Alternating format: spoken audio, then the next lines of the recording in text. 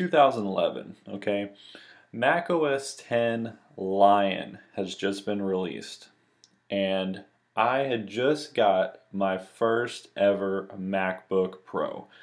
And Lion was the operating system that came with it. This is the first Mac OS that I've ever used before, and it has completely changed the way that I do everything, and it's just amazing. So I figured, let's check out Lion, just do a little throwback here and see how it is here in 2020.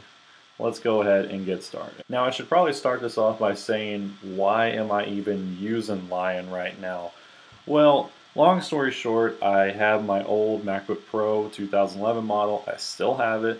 You guys have seen a few videos with it if you are not new to the channel, of course. But long story short, I was making a video about boot camp, and I was trying to install Windows 10 on this computer.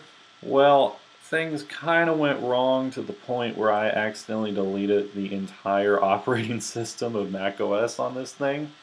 And all I could do was go into the internet recovery mode, and I wasn't aware that the internet recovery mode actually would install whatever operating system came on your computer. So for me, that was Mac OS 10 Lion. And that is how I've ended up with Lion again instead of High Sierra. Now, I don't actually think I can get High Sierra back, because when I go to the Mac App Store, all that pops up is Catalina. Now, I haven't tried it yet. Maybe I can download this and it'll be like, hey, you need to install High Sierra. But Catalina is the only one that comes up, so that's interesting. We'll have to take a look at that. In this video, I'm just going to kind of go over different things, that I notice, and because this is a lot different than what we have today. Also, with Big Sur just being announced at WWDC, that is officially the end of version 10. We're now on version 11. And we've had version 10, I think, since about 2000, maybe 2001. So pretty long time. Okay, so just some things I noticed right off the bat here. Number one, screen recordings, as you can see, well, they don't go up into the menu bar. Back in the day, you had to minimize your screen recording, little dialog box thing, in order to, get it off of the screen. Another thing, we do not have a notification center, so instead we just have Spotlight. And Spotlight is still activated, of course, with Command Space, but it does not pop up in the middle of the screen. Check out some of these throwback icons down here. This is when we got FaceTime and all sorts of cool things like that. There's this interesting one right here. I've never really heard of iTunes before. Calendar was not even called Calendar. It was called iCal. Here is Safari. This is a pretty unusable version of Safari nowadays. As you can see, it took me back to where I left off, but we can actually go to apple.com and I'll show you what I'm talking about. This is about one of the only websites that kind of loads on this thing, but you can see how the formatting is just so off. And this is an old version of Safari, like I said. What version is this? Okay, 5.1.7. So you can see web pages have changed a lot. I mean, we're missing, it's all jacked up. I mean, if we see if we can even go to different parts of this. You can see the loading bar up there. I miss that loading bar, I really do. Yeah, it's not really too happy about these modern websites. Even if you go to Google, you get an older version of Google, as you can see. I mean, look how old this is. It's a while ago, ain't it? If you do a web search, you get the old search result style. So, yeah, Safari is pretty unusable on Lion. We might be able to download Firefox or Chrome and see if it's, any better. Okay, it looks like we might. I don't know. Yeah, okay, never mind. System requirements don't work. So I'll have to maybe figure out a different solution for that. We also had Launchpad, and we had Mission Control for the first time. Dashboard, who remembers the dashboard with the widgets, all the classic ones like the calendar. You hit add down here and you can put your sports scores, movies, even a ski report, stocks, all sorts of cool things. We'll just I think you just drag them. Yeah, that's how you do it. Drag them up there. It's wanting us. Okay, that's hockey scores. The flight tracker, pretty cool. I mean, the widgets, I never really used them, but as you can see with some of the new announcements, they're kind of making a comeback, which is interesting. And check this out too. So, a few icons you may not have noticed before, such as iChat. So, this one still had the iChat on it. So you can see that, the first personal video conferencing system that makes it easy to keep touch with friends. So think of this as like a throwback of something like Zoom, right? So this was Apple's version of that. Obviously though, iChat died pretty quickly once good old FaceTime was introduced. So we can go to About This Mac up here, and you can see version 10.7.5 right there.